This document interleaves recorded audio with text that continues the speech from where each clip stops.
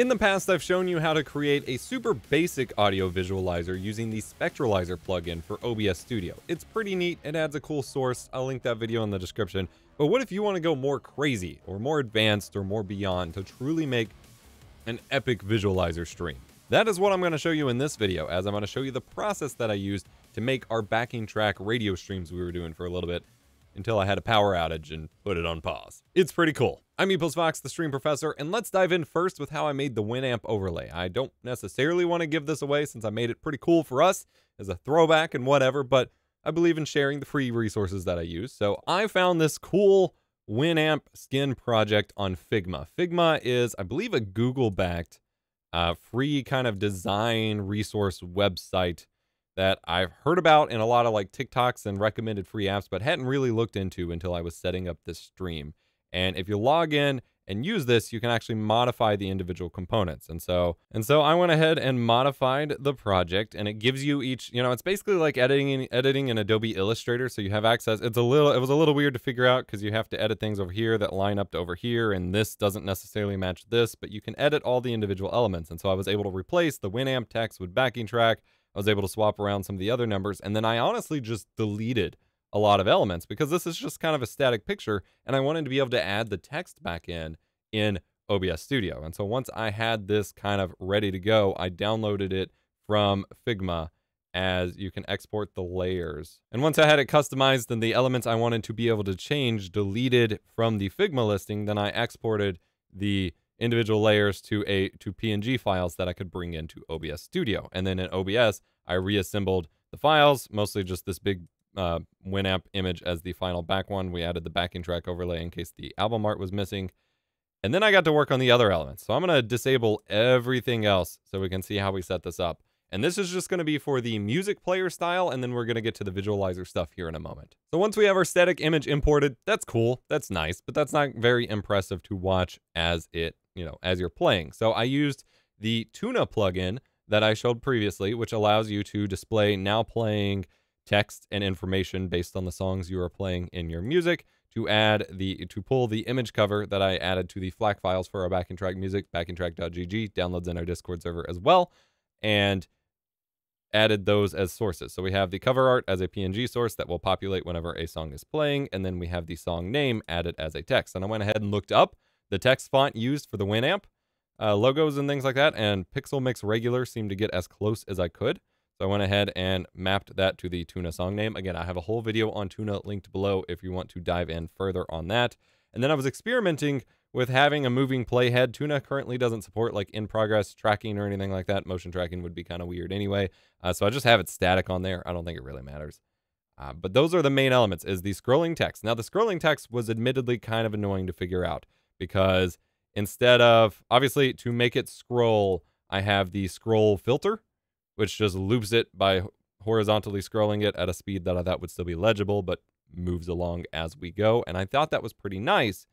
But the issue with the text source is that the text source is only supposed to be as wide as the text is. And when you're trying to scroll it beyond that point and stuff, things get weird. And so back in the text properties, I had to play with these settings, which are the custom text extents as well as the alignments. So I aligned it to the left edge here. So that's, it's not going to go any further past that, as well as to the bottom. That way I could easily center it up as I needed to. And then I used these custom text extents to allow me effectively to control the border. I think I have it locked. Let me unlock the source. Yeah. If I uncheck that and click the source, you can see here we get this border. And so if I change it to 3000,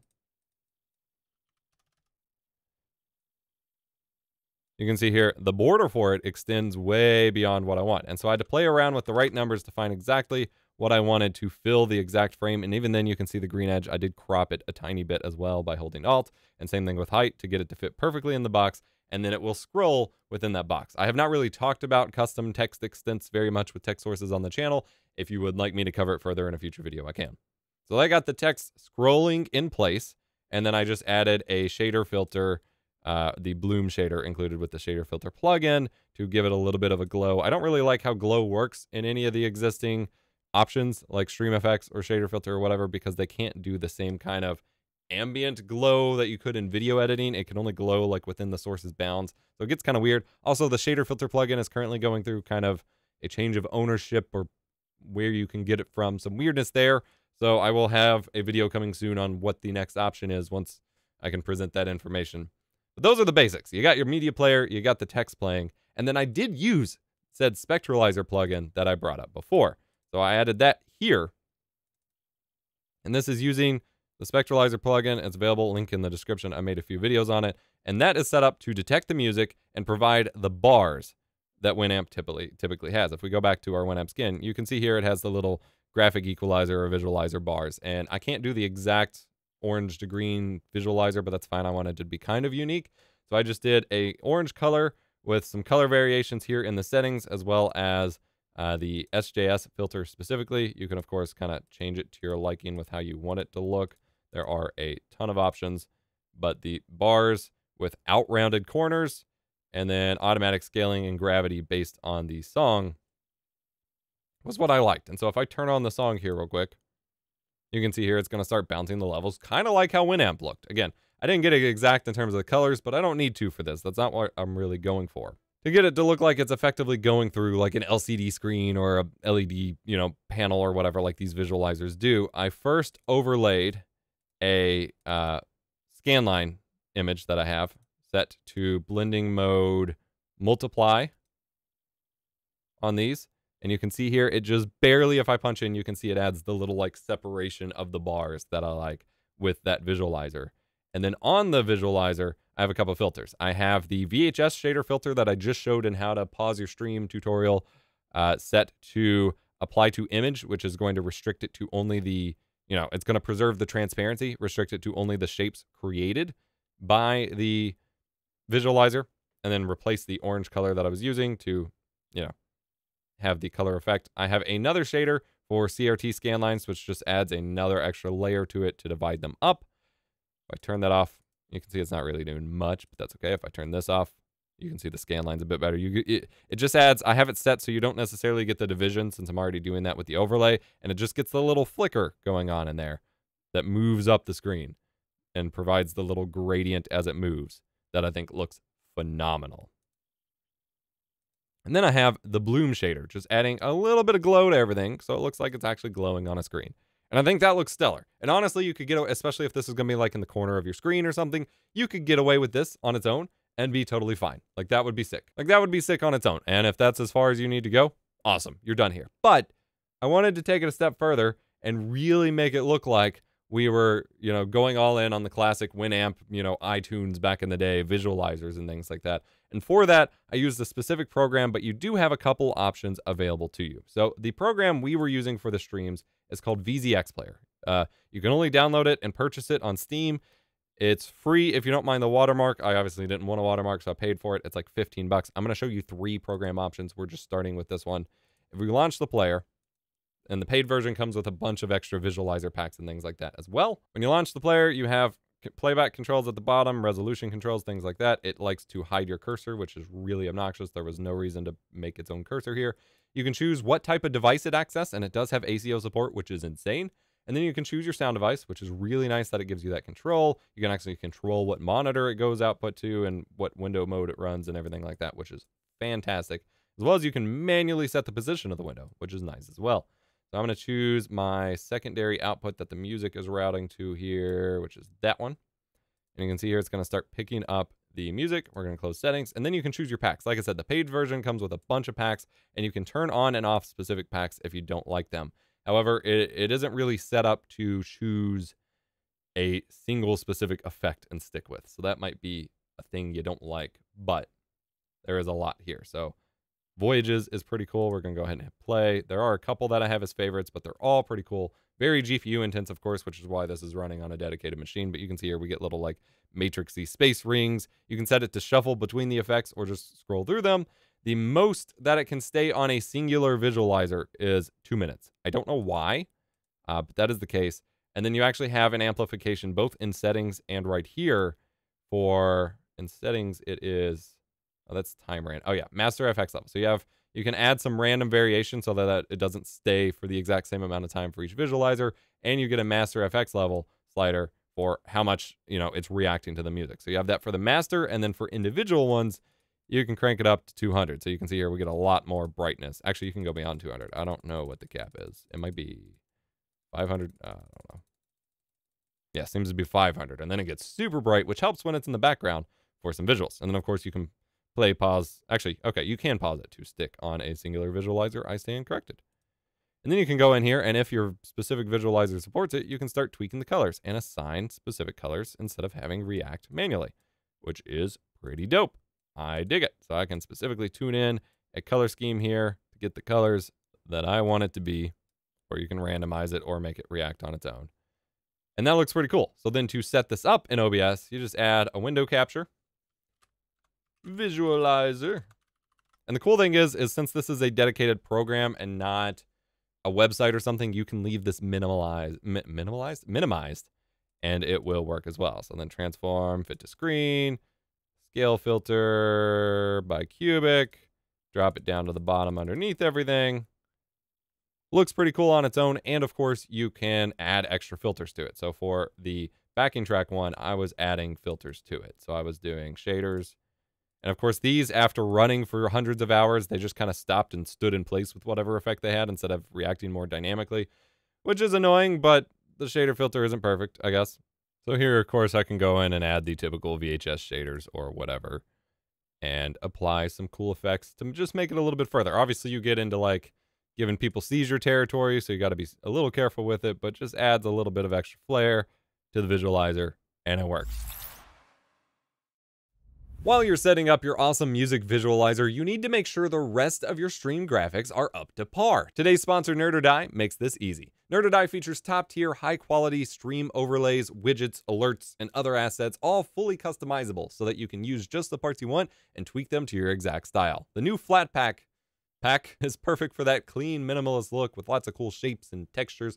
Meanwhile, the Stream OS Pack is inspired by setups like my own and is great if you want some retro vibes in your chat, with 4 different themes within it and the ability to make your own. All Nerd or Die layouts come with one-click setup scripts for OBS, Stream Elements, and Streamlabs, and have After Effects source files to render out your own versions of things. Save 15% at checkout with coupon code EposVox or the link below, but they're also having a spring streamer sale where you can get 40% off specific stream packs or 25% off site-wide, so if you're watching while that sale is active, you don't want to miss out on that. All right, we have a couple other options, one of which is free and one of which is cheaper that you have as well. I'm just showing you the one that we went with. So that was VZX Player. Another one on Steam is TF Visualizer. Now, this one it seems pretty cool, but I've been unable to get it working in an ideal way because the window itself doesn't respond properly. I think it's because it's made in Unity, and cheap stuff made in Unity never seems to work right. But like, I'm going to show you right now. I'm going to move it to my fancy zone territory. Oh, it actually worked this time. It was just like moving the window all over the place, and then if I right-clicked it or clicked it, it would click through the window. It's not clicking through the window, but it's also not responding to anything for me to like pull up settings or anything. It's a very not responsive program application for some reason. There we go. All right, we got options. So here it connects to Spotify instead of playing your local music. So with the Tuna source before, I'm using a VLC playlist source in OBS. You can use whatever you want with Tuna as well, pretty much. And so this specifically connects to Spotify. So I click connect, it opens it up in the browser, or it automatically detected it since I already proved it. And then you start playing in Spotify, like our new backing track single, Athena, that just dropped. Go check that out, by the way, if you missed it. We start playing the music. It pulls the album art automatically from Spotify and builds the visualizer around it, which is pretty neat. And then you get some settings over the index of the effect and the intensity. And then you can start adjusting colors. So let's say random colors, randomize. And you can choose specific colors if you want. So we can go super saturated here, which is what I like doing. Purple action. Yeah, close all these. So we got color control. Then you have options for the visualizers. You can actually add a wallpaper option to it. You can choose the style of visualizer here. And this is useful for building, streams that look like the cliche, like NCS sounds or like the music videos a lot of people put up, where you can position it how you like to put extra information around it. My only complaint, actually, no. You can add custom icons, custom wallpaper backgrounds. So like I can drag an image to the program for custom wallpaper. Let's find a cool picture. Let's say I want one of my weird glitch art posts as a wallpaper for this. I can take the image, drag it to the program, and then it's going to let me select it as the icon or the wallpaper. I'm going to choose wallpaper. Yes. Boom. And then you have your own custom background image as well. You can set up keybinds to swap the wallpapers, change to small picture mode. You don't get a ton of controls, but I mean, you can crank up the intensity in this index setting, which I think just kind of seems like a seed. I'm not really sure. Hit save and close that. And then it shows the song name and title at the bottom here. And I think it's pretty cool as an option if you don't want the over-the-top classic visualizer look that I was going with VZX. All right, we have one more I want to show you as I pause Spotify and everything here. This one is called Plane 9, and it's available to download. It is free. We're going to run Plane 9 windowed here. Pull that up, and then I'm going to start playing the song again. Oh, it's actually already playing in OBS. You don't get much by way of settings. It's a really weird thing. There's 3 different programs to manage it. None of it is really super intuitive. I'm not a fan of it overall. And like, I don't think I can change audio devices. I have only just installed this today, so I'm probably missing something. But I don't think you can change audio devices, which is a tad annoying. But you can choose all the different scenes that it uses. It has a ton of scenes built in here, like an absolute ton. It can do VR stuff. You can have it act as your machine's screensaver, which not a lot of stuff supports screensavers in 2022, even though like OLEDs and stuff could benefit from it. Lots of cool stuff here in terms of the visualization, and then you get really dope effects. If I quit full screening it, trying to make it do something. Oh, that was a sick transition. Holy crap. All right, so it's obviously not hearing music right now. We are going to monitor that back out to our main desktop sound so it hears it.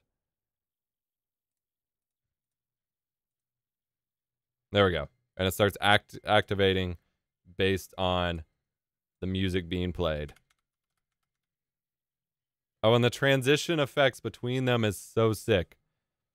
So Plane 9 might be my favorite in terms of what it can produce. Again, I've only just started messing with it. I just don't like not having ease of control kind of together here. But that is an option to you as well. And then you just go into OBS, and again, for the window capture, you just choose Plane 9, resize it to fit properly, and then you can play with filters or just leave it as it is. Some of the transitions are kind of cheesy. Like that one was not great, but the like melting ones and stuff were pretty sick. So there we go. Fairly straightforward and simple, just a combination. Like that is, I think what I've done a lot of videos on individual plugins. I've done videos on like lists of plugins, but they're all just presenting what the plugin is as a generic example. And I want to make more videos showing you how to get the most out of the plugin. So that's what the past few videos on these kinds of things have been. I've been showing you how to combine plugins and filters and effects to create cool results, because this is using Tuna, it's using Spectralizer, it's using third-party programs with window capture, using shader filters, multiple different things combined together to make really cool sources. And I think new streamers trying to come up with effects for their streams get really caught up in like, okay, I added one source, it doesn't look very interesting, what do? And hopefully this gets the ball rolling in your mind to kind of generate more advanced ideas once you start layering things together, because that's really what it's all about when you're trying to make cool looking stuff. So I hope you enjoyed this video. If you're looking for more cool effects to do on your stream, I have one showing you how to create a pause effect as if you're pausing your stream like a VHS tape, which is pretty sick. Or you can learn how to master your stream audio with this one over here. Remember, be kind, rewind.